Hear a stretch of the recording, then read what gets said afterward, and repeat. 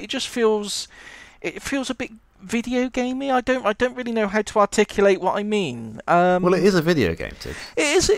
To be fair, it is a video game. This video game is far too video gamey.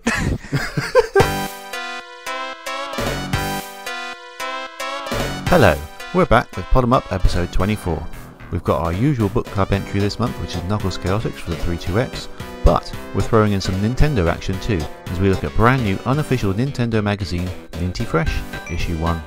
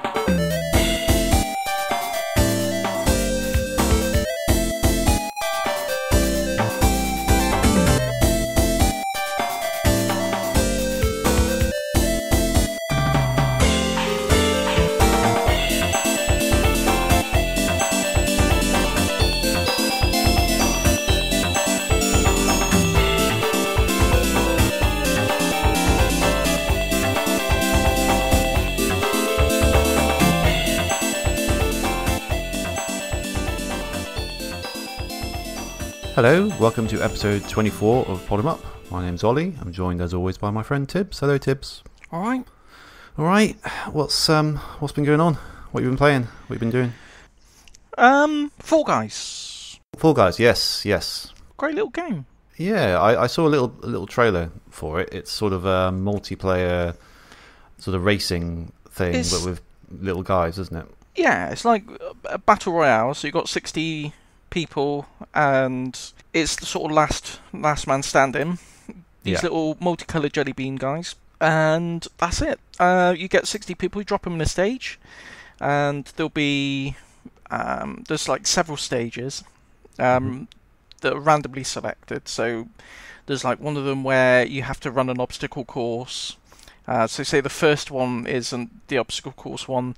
60 of the little jelly bean guys all run down the obstacle course together, and the first 35 qualify and the rest are eliminated. And then the next round it'll be they've got like a round where half the little jelly bean guys have got tails, and the other half have to try and grab the tails, and anyone who hasn't got a tail at the end of the 2-minute time limit, they're eliminated. So then you're down to sort of 20, and there'll be it's just round after round after round until you just get down to one person, and they win.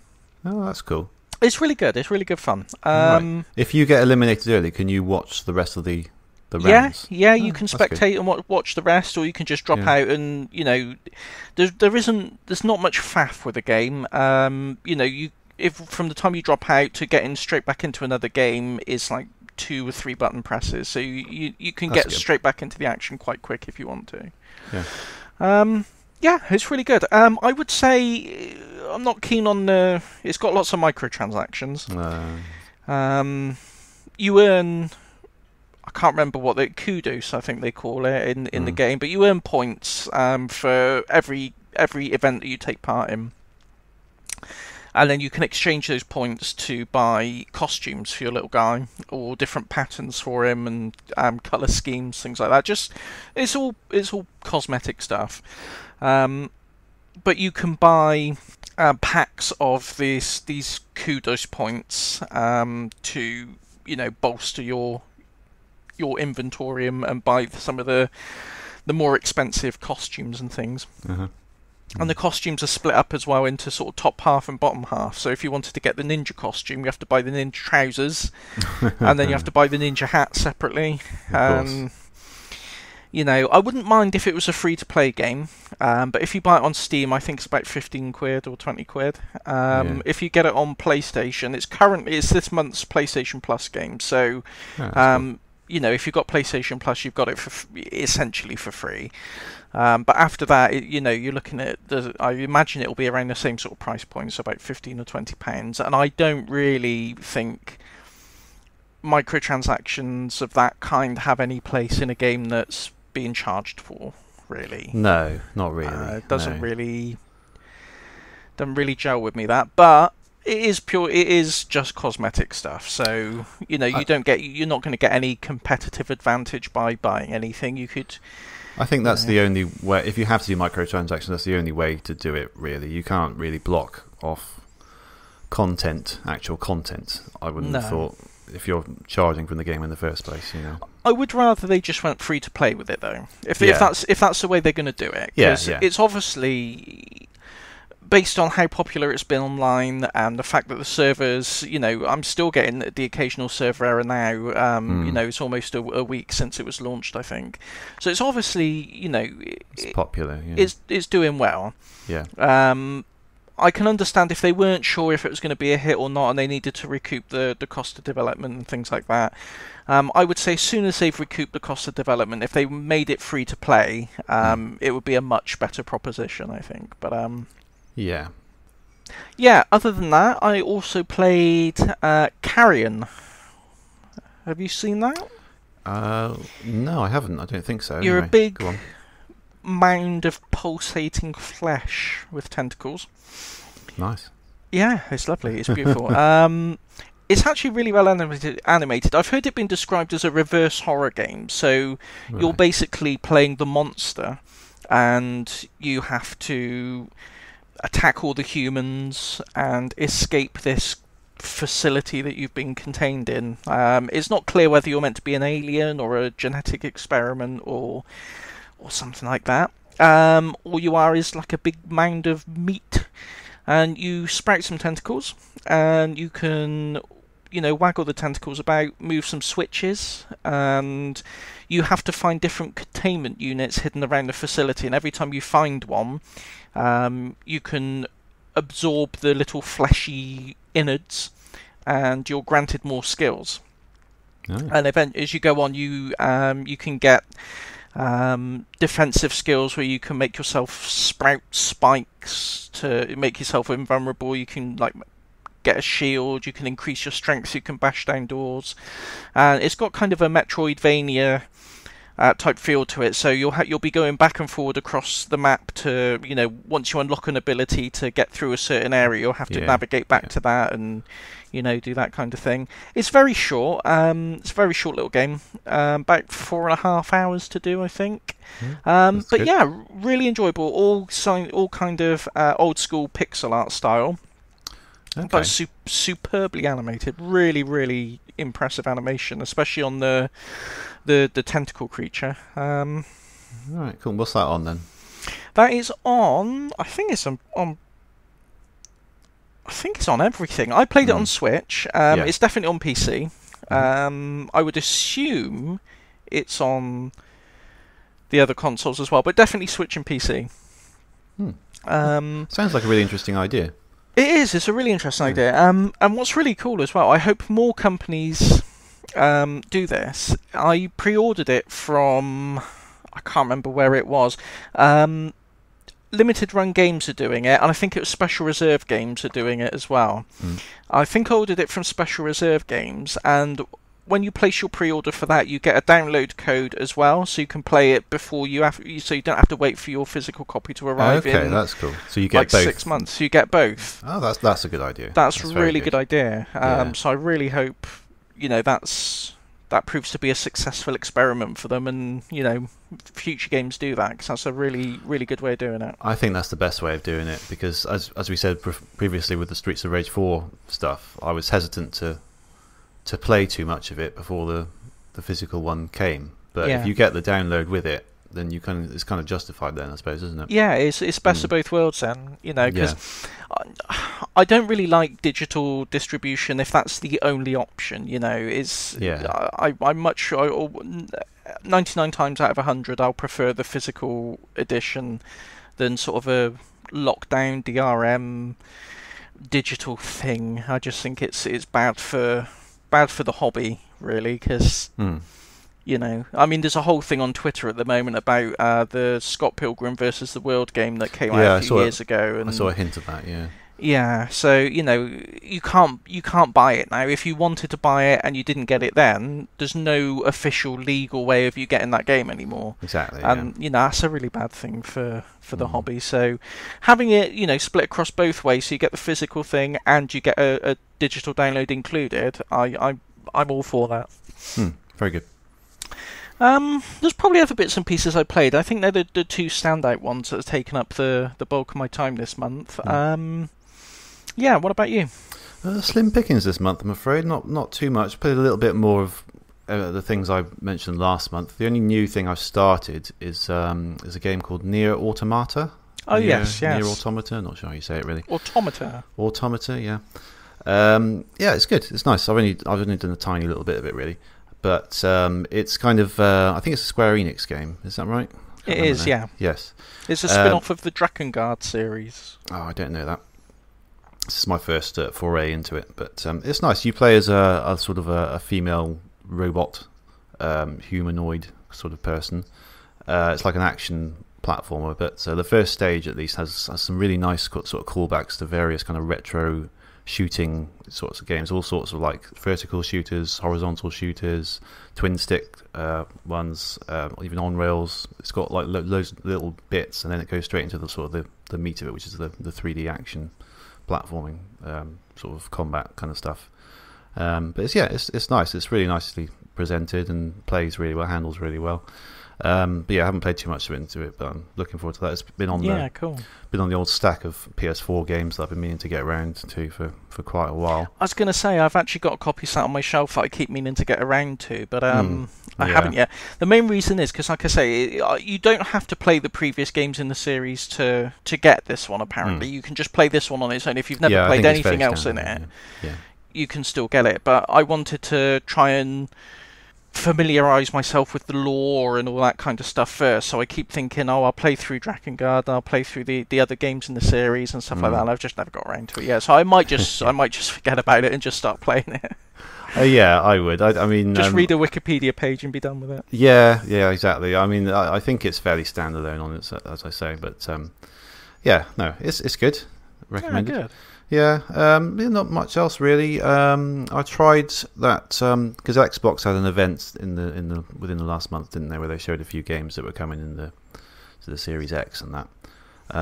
One of them was a game called Grounded, which is basically Honey, I Shrunk the Kids, the game. Did you see that? Yeah. Had a little play of that because that's there's a demo of it on Xbox Game Pass for PC. So I tried that. Quite nice. It's like a little survival kind of game. I quite like that because I can't think of many other games where you play as a shrunken character and everything's kind of supersized, like all the insects. I look quite nice, the trailer, everything, because you can fight insects and things, and it just looked quite cool. Interesting. You should say that. It'll play into my game pick this month, I think. Oh really? Okay. Oh right. Well. Yes. I'm not sure what to think about that right now. Okay, interesting. That was quite fun. I saw that. I tried to, it was advertised on Game Pass on the Xbox it must have been like a month or two ago. Yeah. And it said preload the game now, but didn't give you any release date for it. So I preloaded it, but I didn't know it was even out yet, because every time I went to play it, it said, you can play it from midnight on launch day, but it didn't tell you what launch day was. So I don't know. I don't know if it's fully out yet, because when you play it, early access, I think. Yeah, it's early access. I mean, the you can tell from the UI, it's very sort of temporary at the moment. It's not like the finished item at all. I mean, the gameplay is quite good.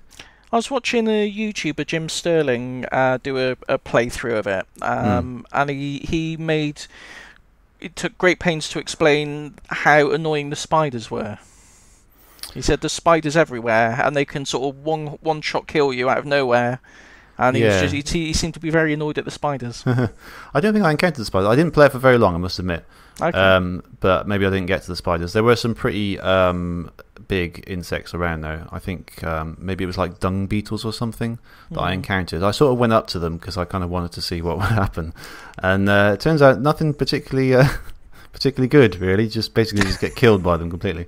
So yeah, don't stay away from the dung beetles. But yeah, it's good advice generally, really. Yeah, I would say so. Yeah. Not really anything else, to be honest. I'm just trying to think. I started replaying for some reason Sonic Adventure and Sonic Adventure 2 on Steam because I haven't played them in a while. A bit of fun. They're sort of straddling either side of 20 years old now, so it's a pretty amazing fact in itself, really. I don't know what to say about that. No, I know, it just makes you feel so old, doesn't it? I remember that summer of 2001 where I just played Sonic Adventure 2 the whole summer, basically. It was amazing. I think it still holds up today, that one in particular. I think it's pretty good. It does. Yeah. I think people are really harsh on those games. They can be. I think within the Sonic community they're very well regarded, but elsewhere, Sonic Adventure in particular gets a hard time. I don't think it's not aged well, to be fair. No. But I mean, the way people talk about it, non-Sonic fans, like the gaming community at large, they'd make you think it was sort of unplayable and broken and glitchy beyond belief. And I don't remember it being like that when I played it on Dreamcast. And the more modern releases, it hasn't aged fantastically. It's a little rough around the edges. But I mean, is plenty playable. I think it still holds up. When you get in the actual Sonic levels, they're really well designed, I think. Yeah. They are fun to play. The way that, given that this was the first proper 3D Sonic game, they managed to get the feeling of speed really well and sort of separating that from sort of more slower paced platforming, I think it was handled very good. And the fact that the camera sort of pans out when you go through a loop and everything, and for the time it was pretty phenomenal, to be honest. Oh, it's amazing. If you go back, it's one of the most visually impressive games of the time when it came out. Yeah, definitely. I remember seeing the one of the demo booths in a game shop, a local game shop, just showing that the whale sequence from the first level on basically on loop, just because it was it was just jaw dropping at the time. Oh yeah, it is incredible. Yeah. Let's go. Right, so we've got two different features in this month, really, haven't we? We do. Of sorts. We've got our regular book club pick, which is going to be Knuckles Chaotix, which is coming up in a bit. We've also, we've got, I was going to say a couple of copies, but we've just got one copy, unfortunately. Mine didn't arrive. No, this is Ninty Fresh. This is a new sort of fan-made Nintendo magazine. Yeah, crowdfunded. Crowdfunded, yeah. First issues come out, and I've got it in my hands, and it's very nice. It's a shame that we can't both talk about it. I'll have to sort of flick through and tell you about it, really. But before we do that, let's just talk about games magazines in general, shall we? Because did you collect magazines a lot back in the day? I did, yeah. Which ones were your favourites? The main one for me was official UK PlayStation magazine. That was like my go-to. Yeah. Every month. It's just it was obviously you got a demo disc on the front cover, which was the the big attraction, but the magazine itself was just really well written. I remember specifically, I've always wanted to track down this issue again. It's one of these things where I keep looking on eBay every now and then to see if anyone's selling off a stack of old magazines that they've had. Yeah. But the prices are always so stupid on there. It's like, well, I'm not really buying that just for a bit of nostalgia. So yeah, it is funny. You go on, you do look at these magazines, and I think the price on a lot of them is artificially inflated. Oh, definitely, yeah. You don't get a lot of people if you see them put up for bids. You don't get a lot of bidders for a lot of them. I think there's less interest in games magazines than people think there are. Oh, definitely. I think that a lot with a lot of stuff on eBay. People have this inflated idea of what stuff is actually worth. Yeah. If you look at the actual sold prices, the sold prices and the buy it now prices are usually quite off from each other. Much so, yeah. But there was this one issue in particular because they obviously, like most magazines, had like a letters page where people could write in, and someone had wrote in to complain that the magazine used too many long words, and they didn't like it. They found it hard to understand. And the magazine wrote back this really snarky response using all the most long, convoluted, obscure words you can think of. And I just found it hilarious when I was a kid. I loved it. I thought it was just really, really witty, a response. And I wish I could find it now, see if it still holds up. But it's great. The letters pages were always really fun, weren't they, in these Yeah. mags? I remember, because the main one that I used to collect fairly religiously from about early 96 to I think 2003 or so was Games Master, the Games Master mag, which is the accompanying to the TV show. I remember I once attempted to write into that, and thank God they didn't print it, because it was just thinking about what I put in there was just so cringe. Now it was something. What did you write? It was something about Croc, the game. Yeah. And it was something about. This was the time. This is PlayStation and Saturn, and it was something about my anger that they were focusing more on the PlayStation version than the Saturn version.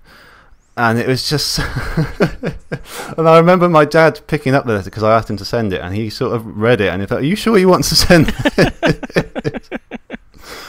It's just typical sort of idiot teenage kind of anger. That's great. The kind you get on teenage trolls on the internet these days. But thank God they didn't print it, because... the Saturn version of Croc has got a glitch where if you put the disc in and turn the console on, it boots without him having a head. Really? The only way you can boot it so it works properly is to boot the Saturn, go to the CD player, put the disc in, and then load it that way, and it'll work fine. But if you just load it as a normal disc, he loads without a head. Oh, right. I didn't know that. See, I never even owned Croc. I don't know why I was so angry about it, because I didn't even have it. And I've played it for like 2 seconds on an emulator and didn't like it. So I don't know. I don't know why I was so angry. Yeah, I think it was just sort of general. It's just general fanboyism, isn't it? It was just general fanboyism. I mean, the Saturn wasn't doing well, and it was just sort of anger, Yeah. But yeah, the Games Master was a big favourite of mine. It's only recently ceased publication, actually, only a couple of years ago. And I wish I bought it more recently, actually, because I picked up the last one, and I originally stopped reading it because I found it getting a bit childish. Yeah.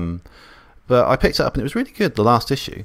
And I thought, I wish I'd picked this up more, because more recently they've put it in the thing that magazines do sometimes, where they conceal the whole magazine in a cardboard kind of sleeve. Yeah. So you can't penetrate it. Can't read it in the shop. And it's a bad idea, I think, because... I'm going to flick through it, and I might have a little look at some things that interest me. If the magazine doesn't generally interest me, I won't buy it. But if it does, it's got a few articles in it, I might buy it. Yeah. But if I can't do that, if it's in a sleeve, so I'm not going to buy it no matter what you put on the front, really. Well, yeah. So, yeah, I agree with that. Yeah, partly contributed to its downfall, I don't know. But then generally, of course, the big issue is the internet. I was going to say, I think magazines are definitely mass market magazines. I think are a dying industry. I'm afraid. It's all online now. But I think in the same way that we both prefer physical media over digital copies of games and things.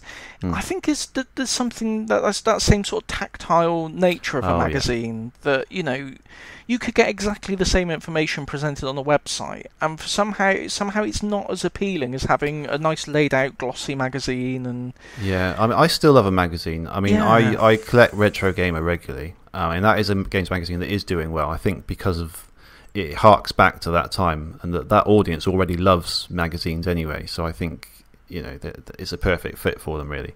And as you say, you can get it all from the internet, but you kind of have to sort of search for it yourself, and you end up. It's the same way with a lot of digital things these days, such as Netflix. You only end up taking in what you want to take in, and you don't. The great thing about a magazine, especially like a multi-format one like Games Master, was you flick through and you would see what's going on elsewhere that you wouldn't necessarily seek out to find information about. Yeah. So, I was aware of, various PlayStation games because of that. I didn't own a PlayStation. I didn't necessarily interested in PlayStation, but I was aware of certain things happening. And you would just generally get a better sense of what was going on in a magazine that's been curated for you, rather than, you could go on a website and there'd be loads of articles and things, but you wouldn't necessarily click on them. You just see a little picture and, a little bit of text. And whereas this you'd see the whole thing presented to you. You'd see images, and you might see something in there that piques your interest, which you wouldn't see on a little link. Yeah, that's true. And I think as well, magazines benefit greatly from having an editor. Yeah. I think, especially now that with the upcoming Xbox Series X and PS5, it's hard to get excited about them online because there's so much fanboyism. And there's so much, this is a whole thing of people, making up fake rumours about the console that they don't like to try and make it look bad and all this kind of stuff. I remember when the PS2 came out, in the run-up to the PS2, even, like, not just specifically the PlayStation magazine, because obviously they're going to shill for it like there's no tomorrow, but like the multi-format magazines, like Computer and Video Games magazine, CVG. Yeah. There was just so much excitement about the new consoles coming out. There wasn't any. I don't know. There wasn't any sort of cynicism or fanboyism. It was just everyone was excited about this cool new stuff that's happening. And I think having an editor, to filter out all that kind of, the naff side of things and just focus on what's important. I think that really helps, and I think a lot of that's been lost in the sort of internet side of things. Yeah, I definitely agree. The problem with the internet is you get everyone's opinion all at once. Yeah. And you don't know what to believe. So yeah, the idea of curating things and cutting things out is great. And as you say about the passion, particularly in multi-format magazines where they didn't have a particular bias towards one side or the other, you would really get a really good sense of the picture, and you would get the passion from these guys who love games and do all the imports, and they can tell you what's coming up and things like that. And back in the day, being in the UK, we would get things very late. You'd see things very much earlier on in the magazines, and you get these guys clearly passionate about it, playing it ahead of time, and it was just great. It was brilliant. You get so much personality out of the magazines from that. I actually remember, I found it, I can't remember the name of the magazine now. It was Sega, it wasn't Sega Power. It was a Sega magazine, but I can't remember what one it was. I did find a scan of it online, so I'll have to try and find it again sometime. But it was in the run-up to Sonic 2 being released, and all they had so far was a screenshot of Emerald Hill Zone with the little corkscrew section in Emerald Hill. And it was a very low-res screenshot, and that's all they had. And basically, they didn't have anything to report on other than that.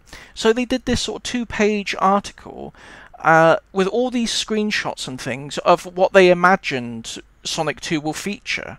And as a kid, I thought it was really fascinating. They had like a screen. They'd mocked it up. It all looked really sort of kind of legit. And they postulated that you'd be able to collect rings and then trade them in for different power-up shoes. You'd have shoes that could make you stick to walls, and shoes that would make you fly, and shoes that make you, go underwater, and all these kind of things. And they'd mocked up like different special stages, and and like you say, it's just the passion of it. They were obviously so excited about this game that they just had a brainstorm session of things they'd like to see. And not even that being enough, they then gone ahead and mocked it all up in like proper looking screenshots and things. They'd obviously got really carried away with it, but it's I love that kind of thing. As a kid, I found it really engaging. That would be amazing to see now, looking back on it, wouldn't it? Yeah. It's very good. It's they're sort of a time capsule as well in that sense, aren't they? You get a sense of the excitement from there that you wouldn't necessarily get from a sort of snapshot of the internet or whatever, because it would be, it's harder to track all that down. But yeah, that's lovely, isn't it? It's really good. Yeah, it's really good. I would definitely try and, if I can find the name of the magazine and the scan of the magazine, I'll post it on the Twitter feed so people can check it out, because it's really cool. Yeah. There's a section in there. They did a review of Splatterhouse 2. And one of the guys really loved it, and one of the other reviewers got a real bee in his bonnet about the fact there's a level where you chainsaw the demon babies, and he was like, I think this is going way too far. This is no, I don't like this at all. And it's just really interesting to see the attitudes towards games as well at the time. It's it's fascinating. Yeah, it's great. Computer and Video Games magazine fooled me at least 3 times, maybe at least 2 times, possibly more, because I was an idiot kid, with their annual April Fool's joke. The first one that they fooled me on was a screenshot of Sonic the Hedgehog, Lara Croft, Mario, and something like that in a football game. Like FIFA 97 or whatever the football game was at the time. And they made it up like it was going to be like a hidden all-stars team with all the great video game characters all on this football team. I bought it hook, line and sinker, and I would not hear from anyone that it was fake. I thought, no, there's a screenshot. It's there. I know. In your mind back then, it was impossible to like fake a screenshot. Yeah, surely that the camera was it, doesn't lie. You know?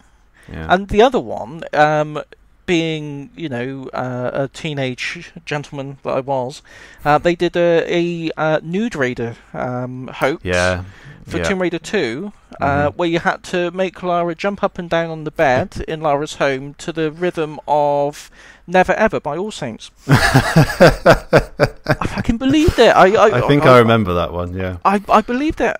Did you? Mm. Yeah.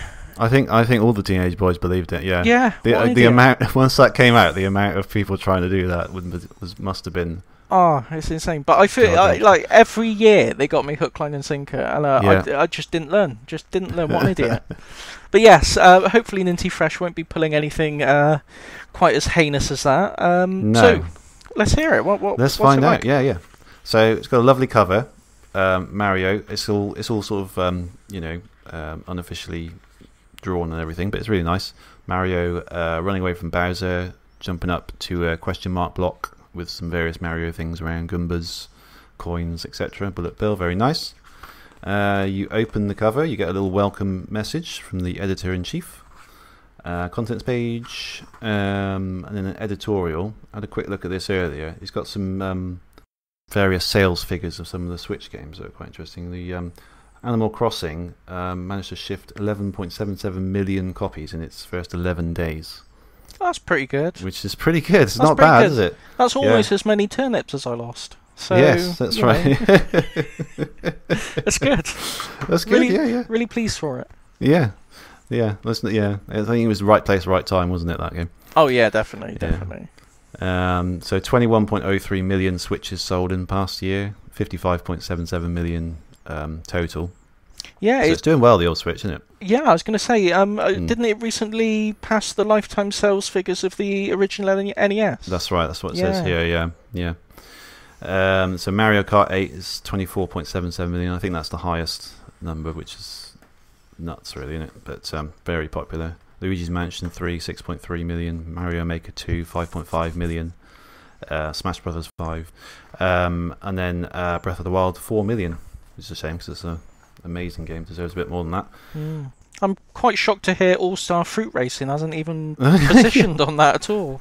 Yeah, I know. That's a shocker. It says Nintendo stated that 82% of total revenue was first party, which is very high, isn't it? Really, it is. Yeah. I mean, there's two sides to that. One, Nintendo games generally the most expensive games on there, but in terms of all the sort of indie games and everything, quite a lot of people have bought games on the Switch because you can play it portably rather than on the PS4 or the definitely. We've discussed that before, haven't we? Where how some games just feel more like Switch games, even if they're multi-platform, they just feel like they'd be better on Switch. Oh yeah. So, but it's an interesting figure. 82% is huge, isn't it? It shows that people buy Nintendo for Nintendo games, really, don't they? At the end of the day. Definitely, yeah. I certainly do. But yeah, it's a good little read. So there's got an article. Basically, they talk a lot about official Nintendo magazine in this because it's sort of an unofficial continuation, a spiritual successor, if you will, to the official Nintendo magazine, which I used to get every now and then. And they're saying that finished in 2014, and they're mentioning how many is it? 10 of the biggest things that has happened in the intervening years. So number one, cool. Do you want to guess any of these? Let's make it into a game. Okay. Just big Nintendo stuff that has happened since 2014. I would say the launch. Well, actually, when did the Wii U launch? 2012. So yeah. The failure of the Wii U. Yes. Is that on it? Demise of the Wii U. Number 6. Yes. There we go. Okay. I don't know what order these are in. I don't think they're in any particular. Oh, they're chronological order. Sorry, which makes sense. Obviously, launch of the Switch. Yep. if it's only Nintendo focused, Mm-hmm. the sad passing of Satoru Iwata. Yep, that's right. Yep, 2015 that happened. Reggie Fils-Aimé leaving. Yep, that's the last one, number 10, 2019.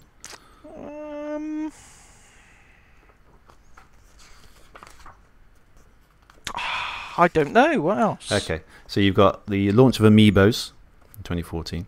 Oh yeah. The new Nintendo 3DS.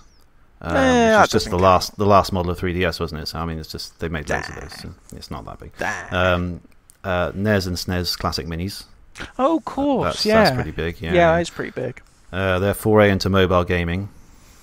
I mean, not personally for me, but big, significant Nintendo news. I'm going to say, I suppose it's a significant change of strategy for Nintendo. But the first time you could play Nintendo games really on anything other than Nintendo system, I guess. Properly, not officially, but properly. Yeah, and I'm going to say there's those hideous Zelda games and Mario Hotel, but the first sort of mainstream proper attempt. I guess. Yeah. What else we got here? That one. Star Fox 2 makes an appearance on the SNES Mini. Nintendo Labo. Yeah, that's it. Oh yeah, I forgot about Labo. Yeah, that Labo seems to sort of slip away, didn't it? Really? Yeah, it does. Yeah. Yeah, it's quite good. I had a little go because my nieces had it, and I had a little go on it. It was quite nice actually. There's a little motorbike thing where you sort of build a. It looks like really good fun. I would have a lot of fun with it. I think what put me off at the time was it was a bit expensive. I think it was like £70 for the robot set and something that I just I couldn't afford it for a bit of cardboard. No, it's a lot of people. It got a lot of stick, but it's not necessarily for everyone. It's really for families in particular and kids, I think. So yeah, and now that since when did that come out? That was 2018. And my daughter might quite enjoy that now. Perhaps I'll see if I can get something like that. So I never even thought about that. But yeah, that was a nice little article. Yeah. There's a feedback section, a letters section. Oh, good. Of course, yeah. It's nothing like particularly amusing or sort of. It's only issue 1 though, isn't it? It is only issue 1. To be fair, they haven't had a chance to see anything yet. But it's mostly people saying what. How much they love Nintendo and how much they love the idea of the mag, I think. Yeah.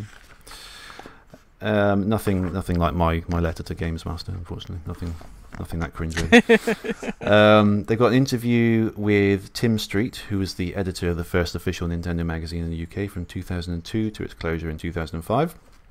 I have read most of this. I haven't read a lot of the reviews, but I've read almost all of the articles, and that's fairly interesting. That goes on for a couple of pages. Then their main article, which I think perhaps goes on a little bit too long, as it takes up about a quarter of the whole mag.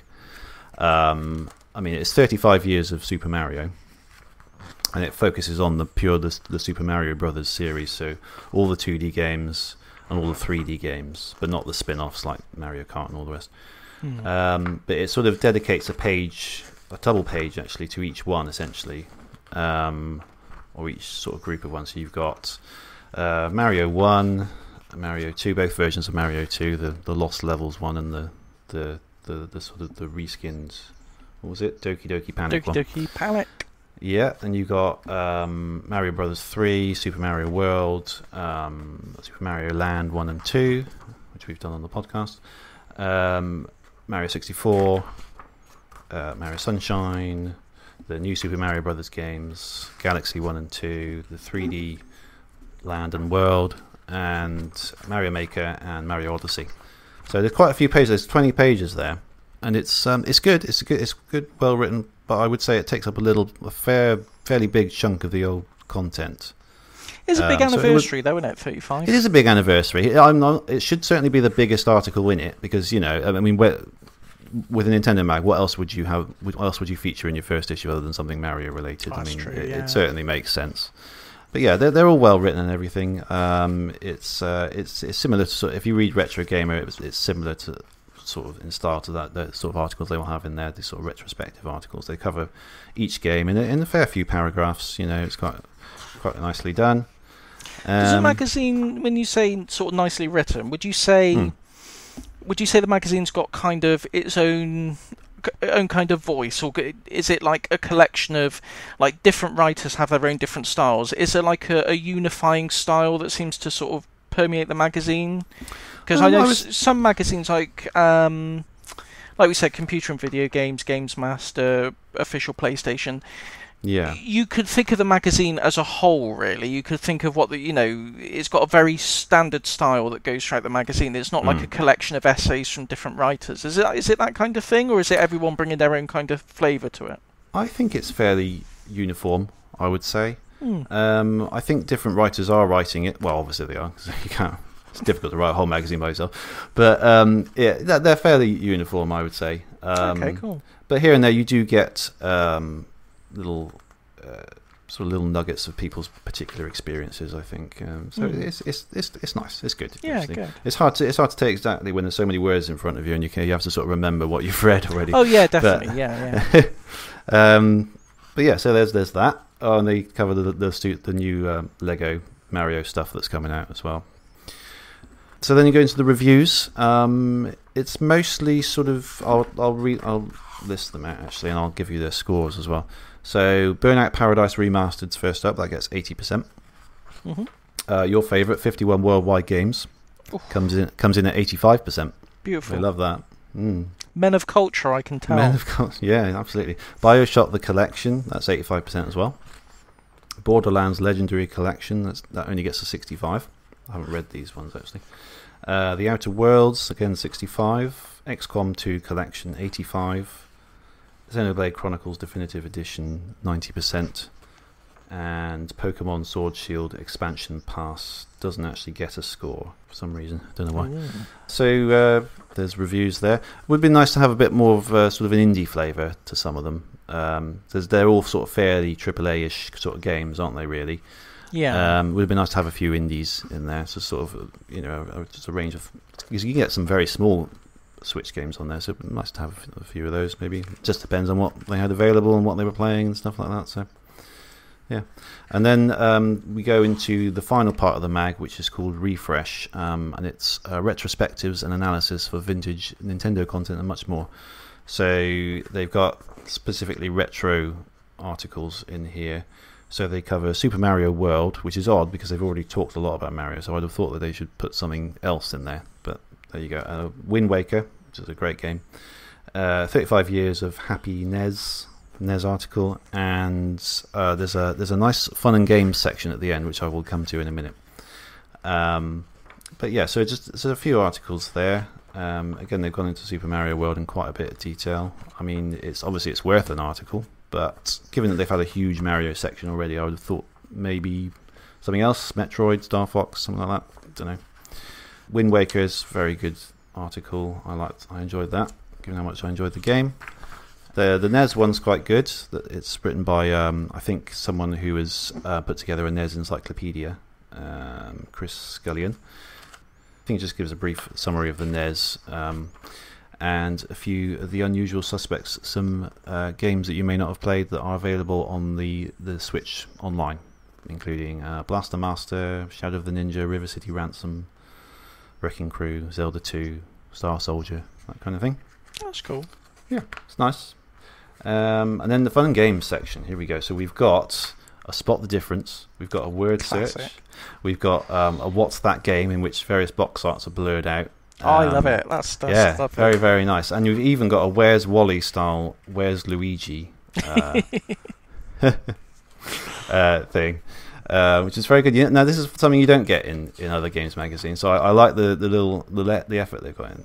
I love that. Especially because Nintendo is quite family friendly, so the kids I think will enjoy this. Spoiler alert: Waluigi is on the top right hand page, and for some reason he's dressed as Princess Daisy. So there you go. Now, there's the quiz here. Perhaps it's a Super Mario quiz. I thought perhaps I could, test you on your Super Mario knowledge. What do you think? Oh gosh, here we go. Yeah, all right then, let's do it. It is pretty. I had a look at it about an hour ago. It is pretty difficult, actually. This is where we lose what little credibility we have with our listeners. Yeah, from the Nintendo massive. Okay, so some of them are easy. Some they do get very tricky there. So there's 12 questions. So Mario made his first ever appearance in Donkey Kong, but under a different name. What was he called? Jumpman. Yeah, there are multiple choices, but I figured you'd know that. How many power stars can be discovered in Super Mario 64? Oh. So 110, 115, 120, or 125? 125. Is the incorrect answer. It's 120. That's what I meant, yeah. Yeah, I know.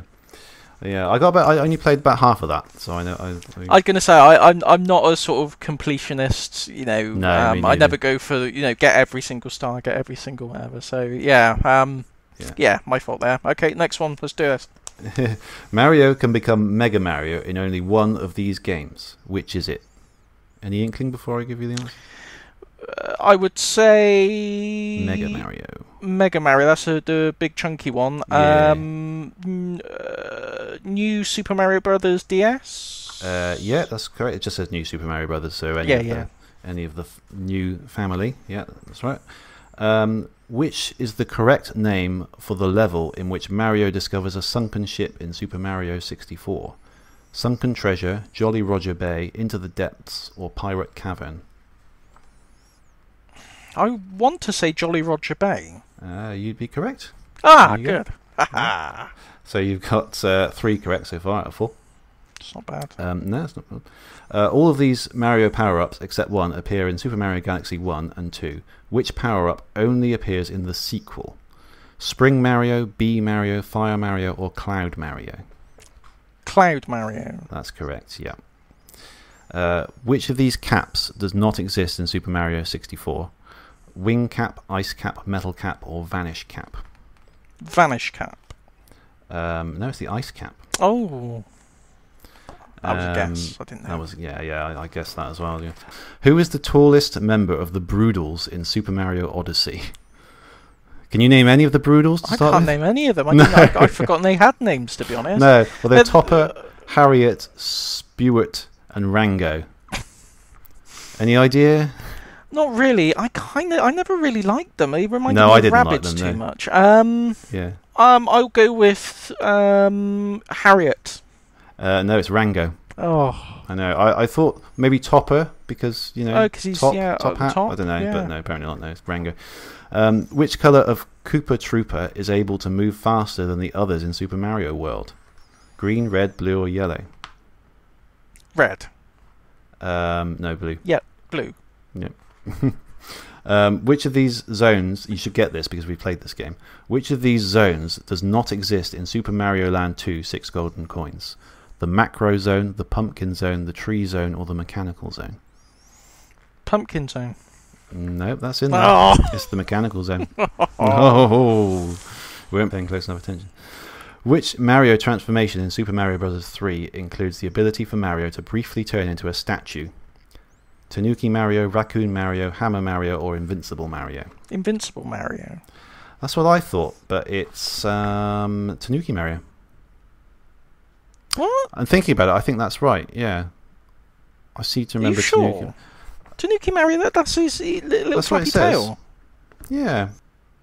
I don't know Mario 3 very well, I must admit. Oh, neither do I. Evidently. You want to have a quick Google to be sure? I don't know, but it says 10A. Yeah, Tanuki Mario. Unless there's a misprint. Statue. Oh yeah. Yeah, I thought I seem to remember a Tanuki Mario being statued, but I don't know. How do you get to turn into a stone statue? Press down on the D-pad at the same time as B, but be warned that it can only be held for 5 seconds. Wow. Okay. There you go. You learn something new every day. How many seconds? This is question 11 of 12. How many seconds are added to the clock if Yoshi eats green berries in Super Mario World? 20. Very. 20. Yes. Well done. Very good. I had no idea about that. Which of these enemies in Super Mario Odyssey cannot be captured with Cappy? Cheep Cheep, Sherm, Kombu, or Uproot?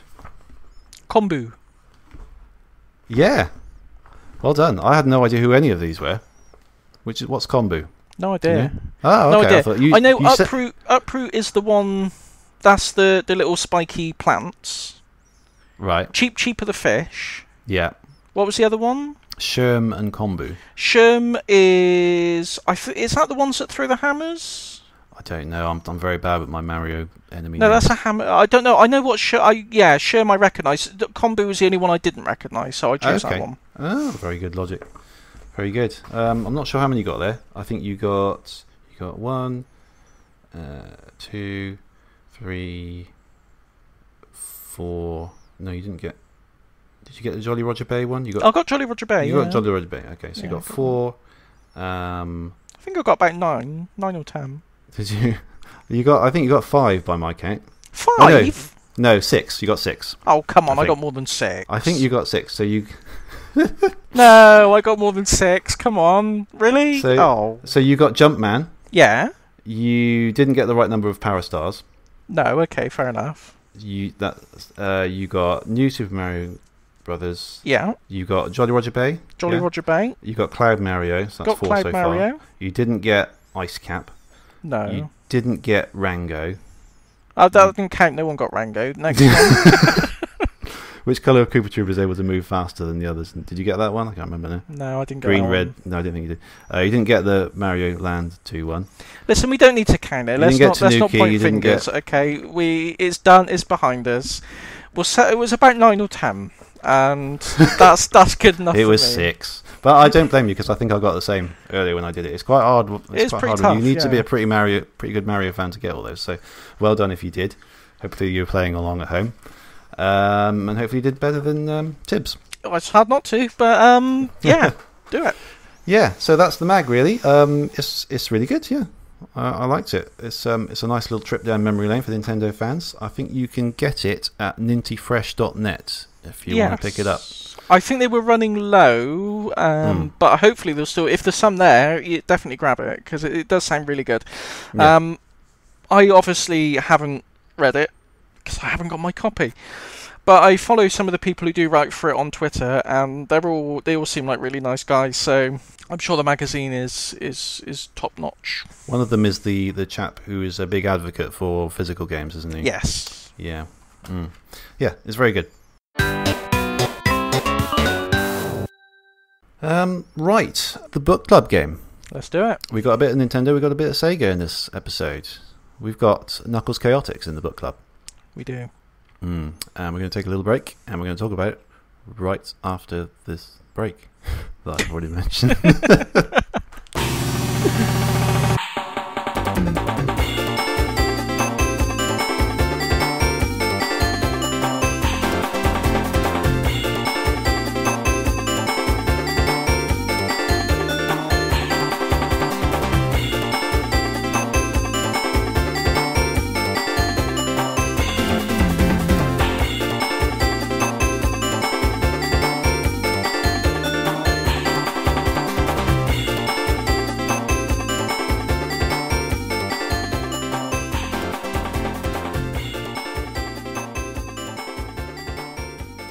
Welcome back. We're talking Knuckles Chaotix this month, which is my pick. Released for the Mega Drive 32X in April 1995 in America and Japan. June 1995 over here.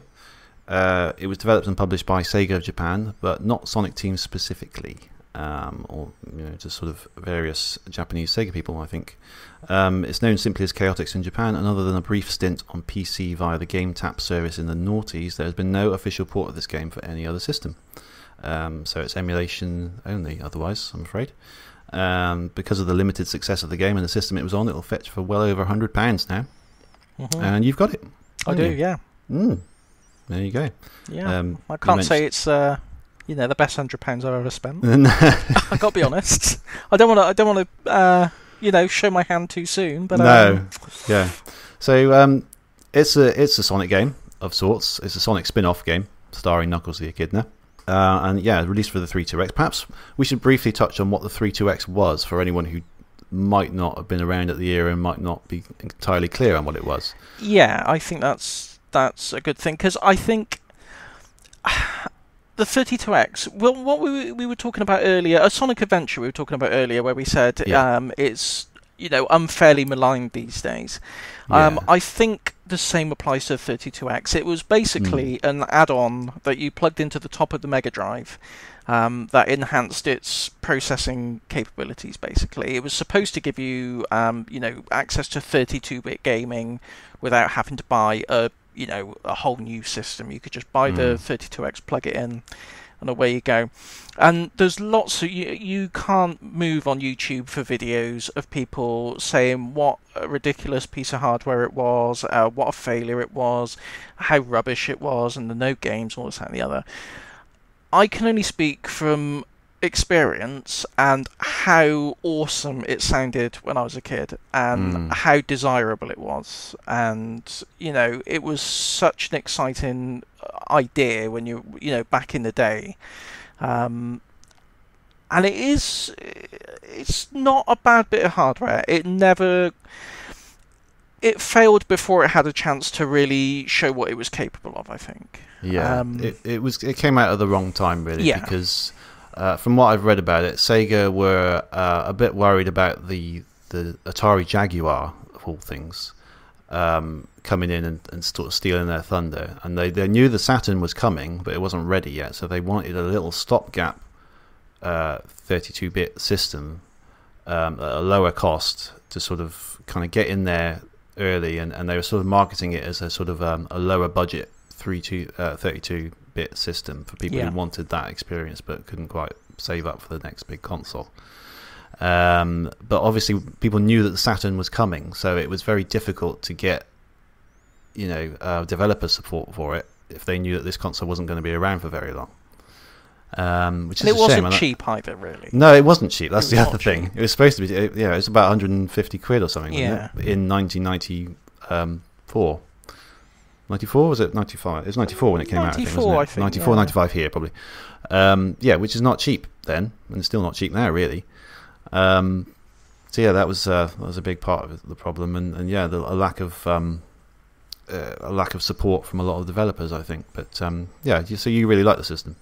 Yeah, I'm not going to oversell it and say it's this sort of groundbreaking, amazing thing that everyone should love, but it's not as bad as everyone says it is. And if it had, looking at Knuckles Chaotix particularly, there's graphical effects and the size of the sprites, and there's things that it does that the Mega Drive it couldn't do on its own. Oh yeah, and that's only at the very beginning, and the difference in any generation of games console, any hardware, the gulf of quality in between, the initial first batch of games that come out and the games towards the end of a console's life. Oh, it's like a whole different console, isn't it? It's like a whole different console. It's nuts, yeah.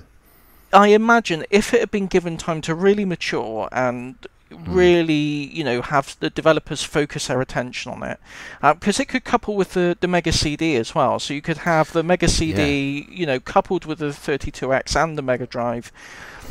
There could have been some really, really impressive stuff come out. It was bad timing and bad marketing from Sega rather than bad hardware, I think. Yeah, I think so. There are even games that work with both the 32X and the Mega CD, aren't there? There Mega are. CD 32X games. I don't know how that even works. Does it come in cartridge or CD format or both? No, they come on a CD, but it won't boot unless you have the 32X plugged in. Basically, right, okay. It just gives you, like Night Trap's one of them. It's just a high resolution video, basically. It's significantly higher resolution, nothing by today's standards, but at the time it would have been really quite impressive. The other one I think is Corpse Killer and Sewer Shark, but I'm not sure. There was only there's a handful. There's a very few number. Yeah, I kind of love the bolt-on nature of the Mega Drive's add-ons. It reminds me of if you ever watched Power Rangers, the Megazord. Yes, I used to have a Megazord toy, and you could just put the various different dinosaurs together to make the machine. It reminds me of that. Although I never owned a Mega CD or a 32X, it's the kind of thing you read about in the magazines and you really coveted. Because no kid had the money to afford those, No. But it was such a desirable thing to really see the whole thing all together, Yeah, it really was, and I just love that. I love add-ons. It's just like a gadget thing in me. I think I just like gadgets. But with the original PlayStation, all the different cheat cartridges, and you can get video cards that plug in the back. The Saturn had a video card that you could buy for it, so you could play VCDs. I just love all these sort of expansions. The idea that you can do so much more than just the base. Console. I just think that's a really neat idea. And given the fact that the Mega Drive was clearly, they designed it with expansion in mind, with the expansion port, but it was the 32X was never on the roadmap. I don't think it's something that they retrofitted into the existing hardware.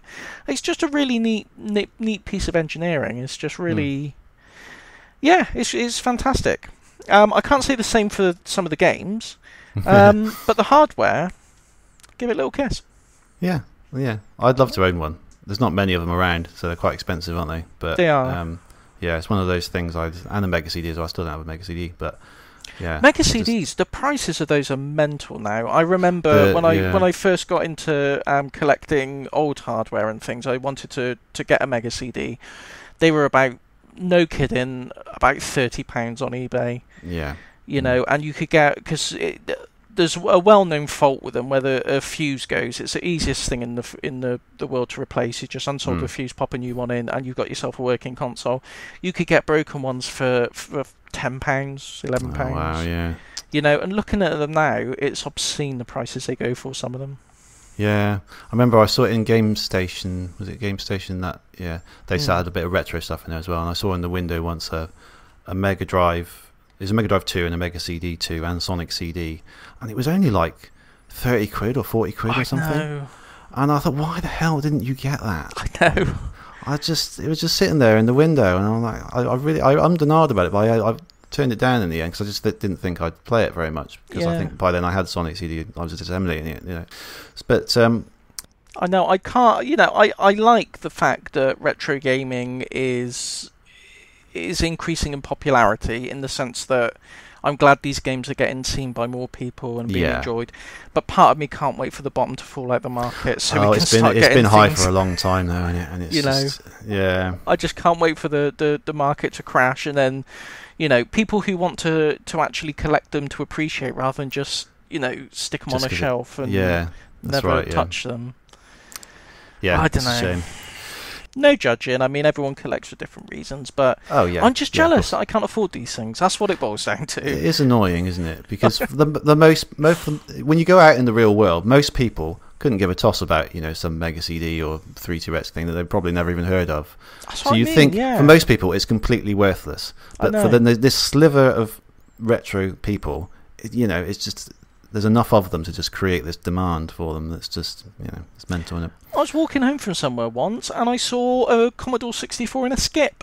Oh. And I asked them for it, and they seemed really... They and ahed, because they obviously thought, well, if he's asking for it, it must be worth something. Yeah. But they didn't have anywhere to check, so they went, oh, yeah, you can take it.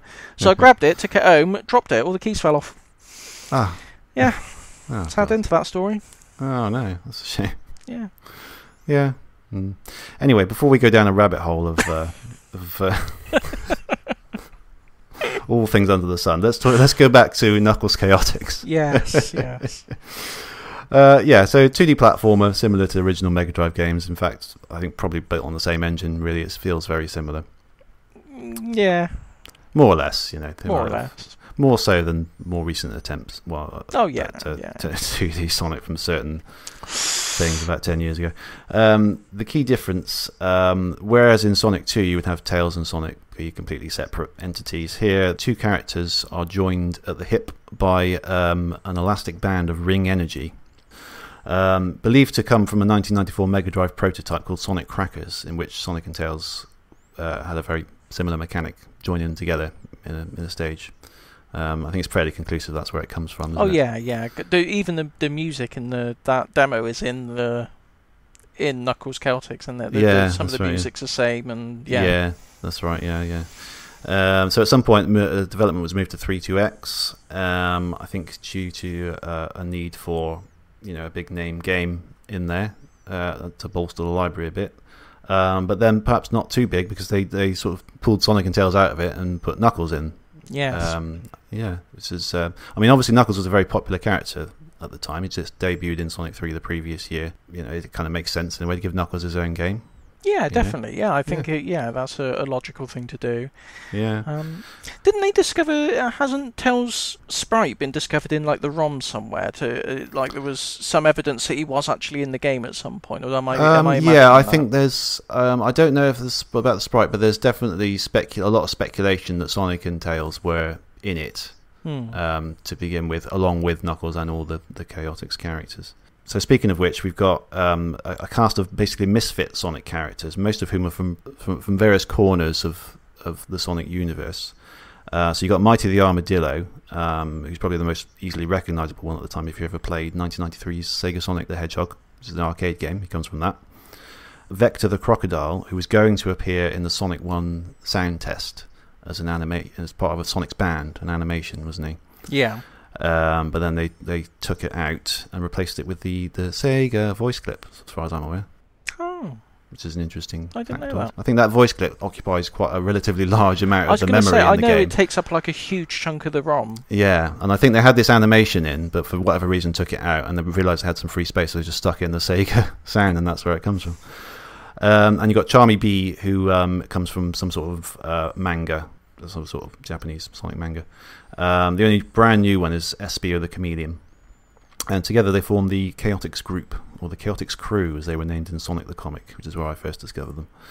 And yeah, most of whom have come back in Sonic Heroes, and then Mighty more recently in Sonic Mania Plus. So you can choose to play as any one of these characters, and any of the others can potentially be your ring partner via semi-random claw catcher type mini-game. We'll get into the complications of like the ring physics in a minute, but as if they're not challenging enough, you've got these dud characters as well called Heavy and Bomb, who you tend to get lumbered with more often than not because there's like two of them in the UFO catcher thing, isn't there? Yeah. And so Heavy is kind of slips around a lot and quite difficult to pull around with the elastic band, and then Bomb tends to explode randomly. But yeah, storyline-wise, so a new rocky island has emerged in the sea as a result of the power of the Master Emerald, which Knuckles, of course, guards on his own island. The island quickly transforms into a lush paradise, grabbing the attention of Dr. Robotnik, aka Dr. Eggman. He learns that the transformation has occurred as a result of 6 Chaos Rings on the island, which he creates duplicates of to power his boss machines and badniks, and believes them to be capable of summoning the Master Emerald. He also builds a giant theme park on the island called the Neutrogic High Zone, for no apparent reason other than to furnish the game with several different levels, I think. But fortunately, Knuckles is also on the scene and is able to free the other trapped heroes who form the group Chaotix and assist in taking down Eggman and his robotic bodyguard, Metal Sonic. So yeah, you're all set up now. What do you want to talk about first? The game's more positive sides, or do you want to talk about the elastic ring system? Let's go for the positives. Yeah, let's do the positives first. So it's, as we touched on earlier, it is very visually impressive, isn't it? It is, yeah. There's a lot of really, really nice effects in it. Lots of particle effects and 3D effects. Lots more colour than you would normally get in the previous Sonic games. It does use that 32X hardware. You immediately know that this isn't possible on a normal Mega Drive. Yeah, definitely. I would say. Yeah, definitely. The design of the levels is particularly sort of very abstract. It takes those kind of green hill, checkered hillsides and sort of geometric shapes and really pushes them up to 11, I would say, in this game. You've got all sorts of crazy shapes and colours, and it's very, very meticulously designed, all the levels. They're really, really quite impressive, I think. It's funny because most Sonic games fit somewhere on a scale of like abstract, completely crazily abstract, not real at all on one end, and then very realistic on the other in their environments. And most Sonic games fit somewhere along that line, don't they? And this is completely on the abstract end. I think more so than any other game, I would say. Yeah. The only reason I'm being quiet is because you've chosen a positive spin on what I would the level design, and what you call abstract, I would call hodgepodge. Oh, okay, that's interesting. Yeah, Go it's on. not. It just doesn't. It doesn't appeal to me at all. Okay. it's not so much the theming of the levels, like the checkerboard pattern you described for Green Hill. They have different kind of colour schemes and patterns and things like that. It's not that so much. It's more. I don't know. It doesn't seem to. It just feels very arbitrary. It doesn't feel. It doesn't feel like a theme park if it's supposed to be a theme park, and it doesn't feel like a natural. It just doesn't. It just feels. It feels a bit video gamey. I don't really know how to articulate what I mean. Well, it is a video game, Tibbs. It is. To be fair, it is a video game. This video game is far too video gamey. But no. Like you think of Sonic, like say Sonic 1 or Sonic 2. They all feel like real places. They all feel like, okay, he's in an underground mine. He's in a metropolis area. Yes. You know, where are they? What is this thing? I know what you mean. It is quite difficult to pin down the actual themes of the levels. I don't really get what they were going for. I mean, let's touch on them briefly, because there's 5 zones in this, and they all have 5 acts. But the innovative thing is that you play them randomly. So for each zone, you will progress through the acts sequentially, but which zone you play is pretty much random, isn't it? Yeah. So you go in. Each time you play the game, you go through this process. You pick the character if you haven't picked him already, and then you go to this machine and you hit the machine, and it will stop randomly at a level, and then you will go to the next act that you need to play in that level, which I thought was really innovative. Actually, I quite like that.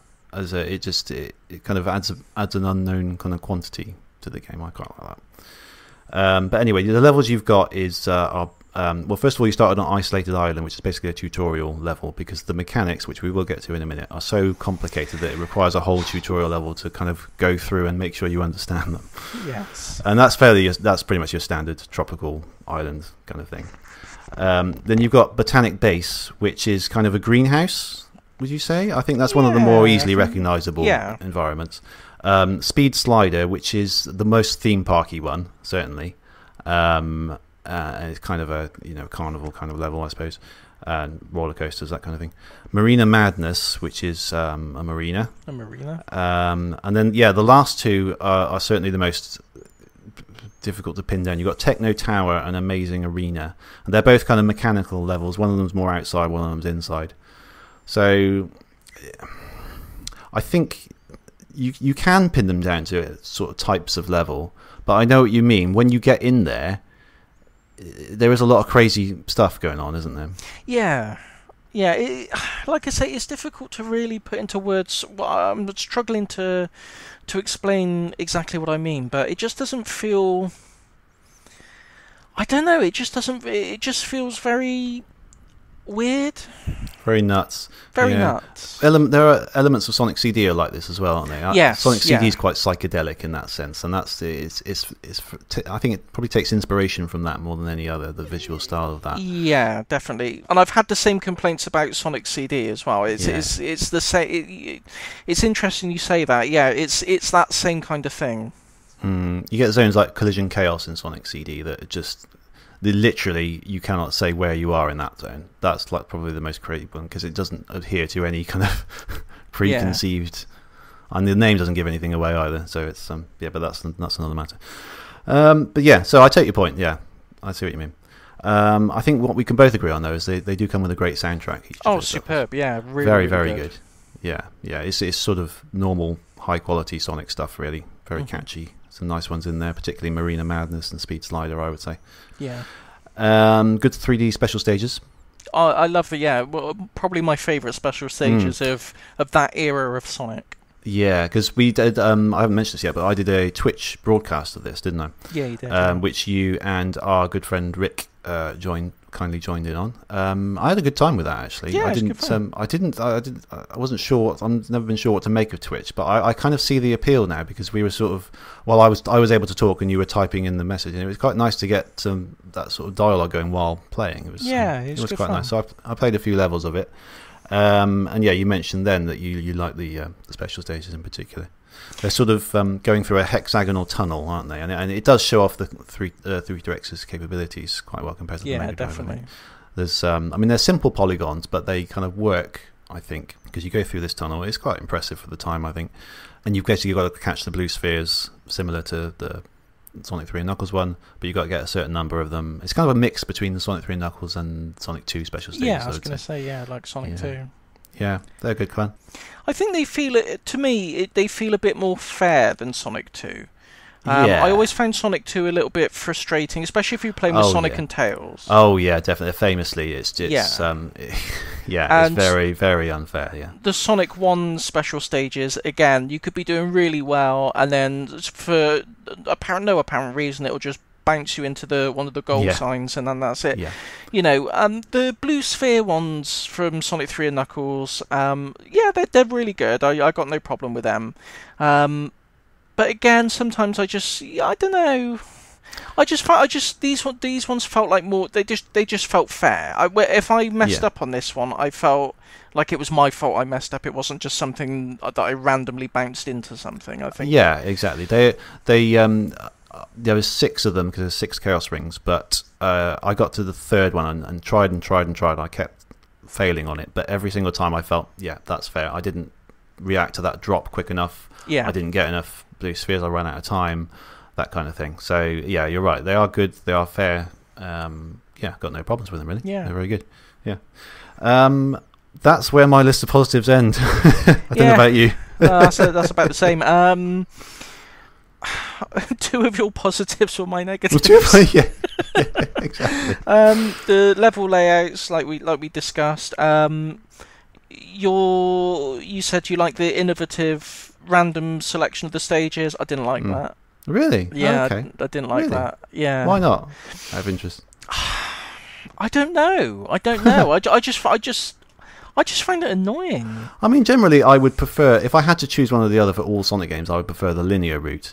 But as a side thing, especially for a spin-off game, I thought it was a nice touch. There's no reason to have it as linear. It might as well do that. It probably is just resistance to change on my part. Okay. It really is. It's kind of. I just kept thinking. I don't know if it's not broke, don't fix it. What's wrong with Zone 1, 2, 3 or Zone 1, 2? It's me. It's not the game. It's me. But I didn't like it. Yeah, I do have another positive. They all have 4 different times a day. Which is quite good. That is quite good, yeah. The game progresses. You do a couple of levels in the morning and then a couple of levels in the afternoon and evening and night. And each level has a palette for those times a day.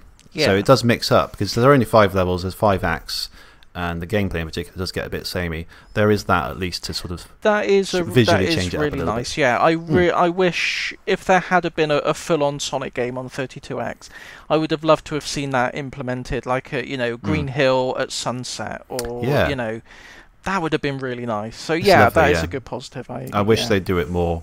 Yeah, they really haven't done it very much at all. Sonic 06 was going to have it originally, but they binned it in the end. But yeah, should we move on to the negatives? How much time have we got? It's quite a long episode already, actually. So let's go to this elastic band thing, which is the elephant in the room. It's not good, is it? Really? It's a pretty crackpot idea. I mean, It feels to me like Sonic Crackers was some demo that they put together, just some idea that someone had. They said, what if we have them connected together with an elastic band? So they put together the Sonic Crackers thing, and I imagine they must have spent so much time putting together Sonic Crackers that one of the higher-ups said, look, this better turn into a game. You spent 3 months making this. I want a game out at the end of it. So they had no choice but to turn it into something, and Knuckles Chaotix was the end result. You may be right. I think the physics behind it probably quite complicated. Yeah. Because there's clearly a lot of kind of variables that goes into it. That's not particularly obvious to the user. No, it's very complicated. There's lots of momentum and physics at work there. It's definitely... It's incredibly hard to predict what's going to happen. Yeah. If you'll go on a spring sometimes, and the 2 characters will just kind of propel themselves through the air just really kind of oddly. Yeah. You know, so you'll go really this crazy distances very, very quickly from the characters just moving back and forth and pushing and pulling each other. And you could try it again and you just wouldn't get anywhere. And you'd think, well, what's the difference? What actually happened? Yeah, what have I done different this time? Yeah, and it was the unpredictable nature of it that really got me. I think if you can keep playing it and you will get a little bit better at it. I mean, when you first play it, you go like, what the hell's going on? You can gradually learn how to get around it and get characters moving in the same direction. Yeah. But it is always a chore. It's a chore. Because the level design works hand in hand with it to annoy the hell out of you. Yeah. It really does. Rather than have levels that actually have stuff in them, the whole thing, the levels tend to be arranged sort of much more vertically and going in all sorts of crazy directions. Even the end signpost, normally you would get one at the very end of the level, like the far right side. You can go up a tower and then turn left, and suddenly you'll hit it randomly. Yeah. And it's just, you don't really know where you're going a lot of the time. You're being pushed and pulled in all crazy directions. You'll find you have to reach a high ledge, and what you have to do to get to it is so sort of obtuse and difficult to understand. And you'll get there, you'll wind up there somehow eventually if you keep trying. But it was very, very puzzling. And the level design is there purely, rather than to give you actual challenges that you would normally get in a Sonic game, it's just, it relies on the physics to create difficulty, basically. Doesn't it? I think that's kind of what I mean. Like, in a traditional Sonic left to right game, it flows. It's got a particular flow. You know, there's different routes, upper routes and lower routes that you can take, but it's all very logical the way it progresses from beginning to end. Yeah. Some of the levels here is just a flat base going along, and then a loop up to the next level, then a flat base to the other end, and a loop up to the next level, and a flat end, and then a loop up to the next level. They do that so often. Yeah. And it's like, what is it for? Why does this exist in this world? That's what I think I mean when I say it's too video gamey. The level is there just to serve as an obstacle, for you to use the physics with. Yes, it's not there because it's meant to be a lush meadow and there's you've got to navigate through it. It's not meant to be anything other than an obstacle. Yeah, they almost feel like a tech demo. Yes. To serve for the physics engine. If you were trying to explain this physics engine to the game's half built, and you try to explain this physics engine to a player, you would use a level like this to show them how it all works. Yeah, exactly. But you wouldn't build the whole game. You wouldn't build like the whole that. game like that. No, no. Yeah, it is very baffling how they thought it was a good idea, really, isn't it? I mean,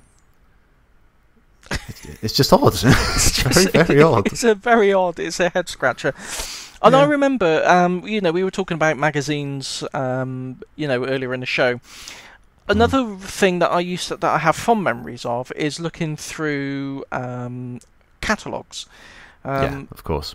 To see what games you want for your birthday, what games you want for Christmas, that kind of thing. The staple of any 90s child, certainly. Yeah, definitely. Yeah. And I remember at the time this came out, it was I think it might have been a Littlewoods catalogue. They had the box art of it, and it was just Knuckles Chaotix. That's all I knew about the game. Mm-hmm. And I remember imagining all the different things it could be. It was this 32X game. It was Knuckles in his own game. Oh God, it's so exciting.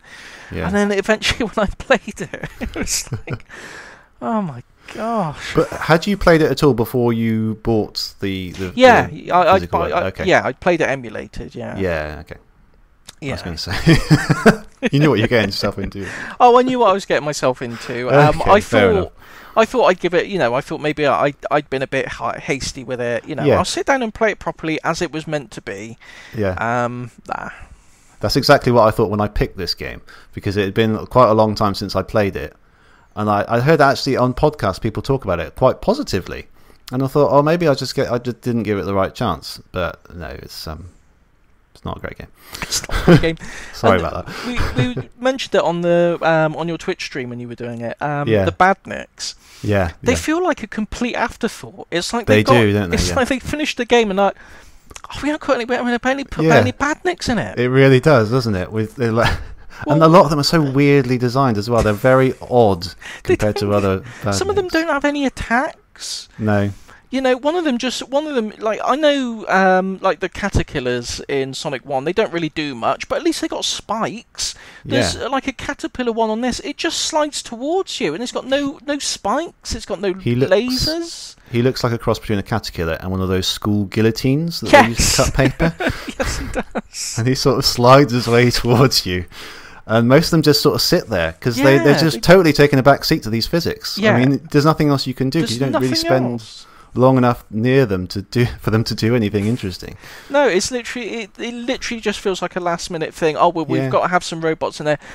Just ask John to draw some sprites and we'll just have them in quick. Well, he's on his lunch. It's fine. He can do it when he gets back.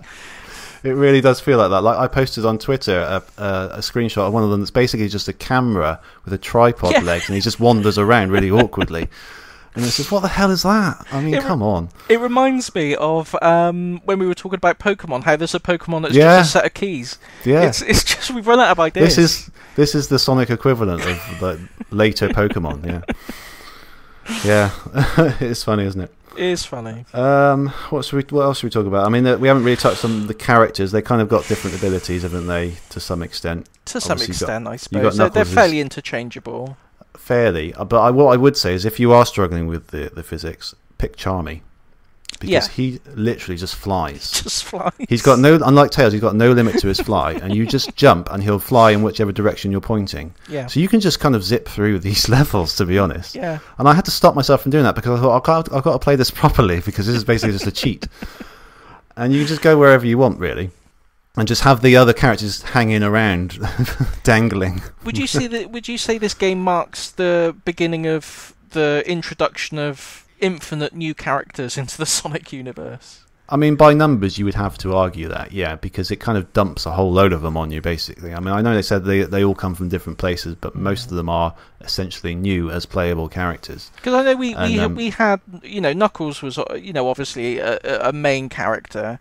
And, Metal Sonic and Amy Rose were in Sonic CD, but they weren't really front and centre. They were, but I think this game really started here's a whole bunch of new characters, and every game since then has just kept piling them on, hasn't it? I mean, it's a criticism that's usually levelled against post-Sonic Adventure era Sonic. But generally, when people talk about it, they refer to the Chaotix, particularly when they were brought back in Sonic Heroes. So, and this is where they came from. So you could certainly argue that. Yeah. It is. Yeah. I mean, most of them aren't. I mean, they're Mighty and Espio are pretty cool as characters, I think. Vector and Charmy less so, and obviously Heavy and Bomb are just completely crap. They're trolls. But, I mean, I don't even know why they're there, really. I mean, the physics are hard enough. You don't need these two terrible characters that you just get lumbered with more often than not, It's really, really odd decision, that. But yeah, they've got things that I think Mighty can wall jump, Espio can walk on walls, Vector has got some sort of double jump, I think. But yeah, it's a sort of a... You can spam some of those though to sort of help you, like Mighty's wall jump. There's a way of doing it where you just literally hop up, and go up to the next thing. So it's all a bit nuts, isn't it? Like unlike regular Sonic, where it's very well thought out. You know how high Sonic can jump. You know that he can't get up there. You know that he has to do this in order to get up there. You know exactly where you are, and the physics never get mental. While you can reach insane speeds, you always do it very deliberately. Like, you know how to pick up speed, you know how to slow down, that kind of thing. It's very deliberate. I mean, this, literally anything can happen. You've got item boxes that make you really, really big and really small. You've got that but ring to what end? Thing. I know, yeah. I mean, it's weird, isn't it? I mean, especially when you get small, because that's a power down, because you can't even do anything. You just can't jump at all. And the big has the opposite thing. You just jump up really high, and it's all. It feels like they've just thrown it in at the last minute just to add even more complexity to the game. Yeah, or like you were saying, it's just a tech demo to show the sprite scaling of the, of the 32X. It does show off those kind of abilities, and quite well. But do you need it? Do you need it? Maybe not. Not really. No. Is it fun? No. Not really. No, not really. No, it's pretty. It's pretty out there as a game. Though Amazing Arena has a really annoying feature with the clock. Oh. Because I remembered when I played this, I remembered something about the clock, but I couldn't think that was really bothersome. Basically, in every act, there's this clock that you have to find. And there's a button next to it, and you turn it on, and you turn on the lights in the whole zone, the music changes and that kind of thing. The thing is, in order to complete the act, you have to do this in order for it to be accepted as a completion. But regardless, if you don't do it, you can still touch the the signpost at the end. Yeah. There's no actual mechanism to stop you from going there. It's just that if you do that without touching the button, it'll just say, I can't remember what it says, but it doesn't accept it. It shows you the picture of the clock and saying, try again. And I'm like, well, I completed it. I mean, who cares? Yeah, exactly. Yeah, who cares? It's just, that's just a bad bit of design, really. I think there aren't really many, other than that, there aren't really many gimmicks in the level to differentiate themselves. You tend to get, like, the same sort of transporters that move you very slowly from one point to another. And there's not very much in the way of interesting features that each level has, apart from that one, which is a pain in the arse. So, yeah, it's... I don't know about if this was just the emulation or whatever, but I had a few like frame drops and quite a lot of slowdown in places. Do you experience that on the original hardware? Yeah, you do get a little bit from time to time. More so than in the original games. It does tend to struggle a little bit. I mean, even the old ones, you got a bit of slowdown when you lost a lot of rings, but it seems to happen even more in this one. I found. Yeah, it does struggle a bit. I think that's all I've got, really. It's all I've got, I think. I mean, as negative as we've been about it, I can appreciate it for wanting to do something different. Yeah. I can appreciate the ambition of it. I'm glad it's in my collection. It's a rarity. I wish I hadn't paid as much for it. Yeah, you probably didn't need to do that, but it didn't need to be mint for one thing if you're just going to play it. No, it didn't really. But I'd just been made redundant. I needed a little pick me up. I thought, that'd be good. Yeah, no, I don't play. That'd be good. That'd be good. Yeah, and I opened it and tore the box.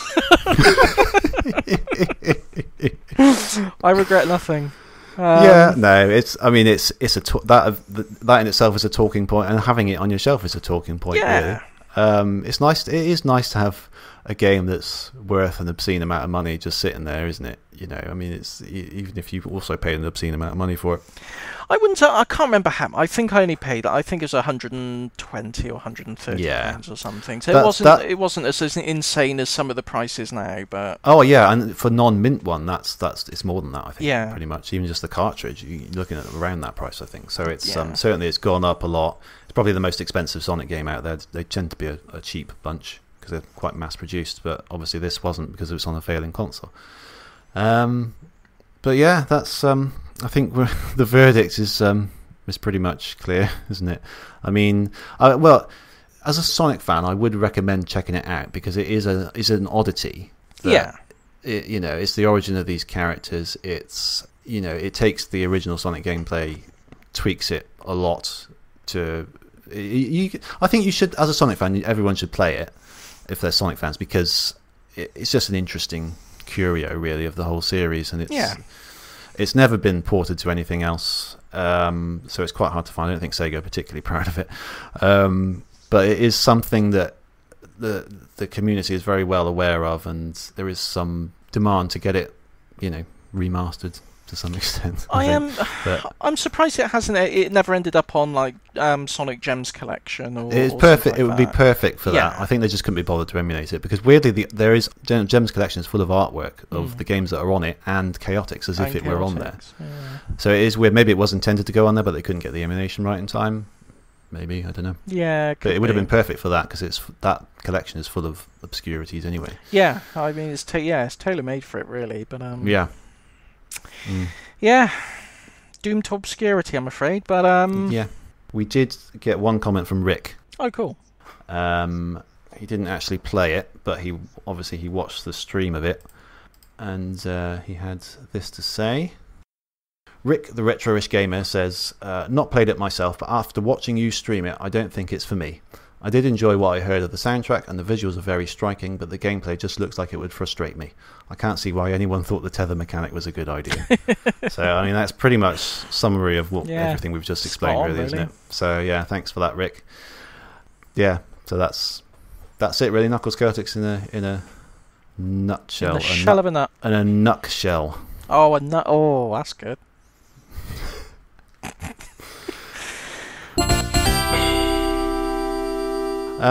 Your next book club game is... The next book club game is a GameCube game. Ooh. And we are going to be playing Chibi Robo. Oh, brilliant. I've always wanted to play this. Cool. That's cool. I think I can emulate this, so that's fine. Because I think it's quite pricey, isn't it? Yes. Yeah. Yeah, that's all right. Have you got it, or are you... No. No, okay, I think if people want to play along, emulation might be the way to go. I don't know if it ever got like a virtual console release. I doubt it, because they didn't do GameCube, did they? No. No. You could probably play it on a hacked Wii, though. Or yeah, Wii U, you probably could. if you want to do that. Yeah. So yeah, cool. They made a sequel on 3DS, didn't they? Yes, they did, but it wasn't very well received. Okay. No. This is one of those games that I've always seen and I want to get round to playing, but I don't actually know much about it. Okay. So it's going to be interesting. It's a platformer, is it? It's kind of a in its base sense, it's a platformer, but there's a lot more. It's its own unique little thing. I won't say too much. I want you to go in, if you haven't played it before and you don't know much about it, it's best that you go in fresh and, not have your opinions tainted in any way. So, cool. I think we'll both, if not both enjoy it, we'll both have some interesting things to discuss about it. So, Chibi Robo. Oh, I really look forward to that. Excellent. Cool. Yeah, good. I'm in the process of getting all my GameCube games set up on my emulation thing. So, yes, the perfect timing. Lovely. Right. Let's round things off then, shall we? Let's do it. If you want to get in touch with us, you can email us, podemup@gmail.com. Our website is podemup.net. And on Twitter, we are @podemup. And on Twitch, we are twitch.tv/podemup. Yes. Which I could stream Chibi Robo, I suppose, couldn't I? Oh yeah, you could. Yeah. I might well do that. Keep an eye on Twitter. I'll tell you when I'm going to do it. Yeah, I kept meaning to stream some Fall Guys, but life got in the way, as it often does. Right. But I will make an effort to do some streaming as well, because it's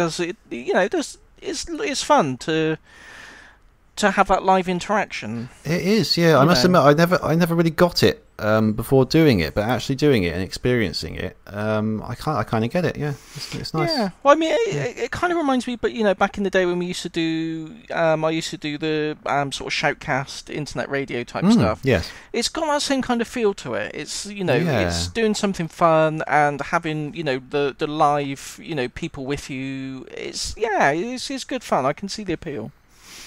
I was going to say it's a shame that you can't get other people with mics on it, but then because the stream is a few seconds behind, there would be a bit disjointedness to it. Yeah, it would all fall. It would all lag behind.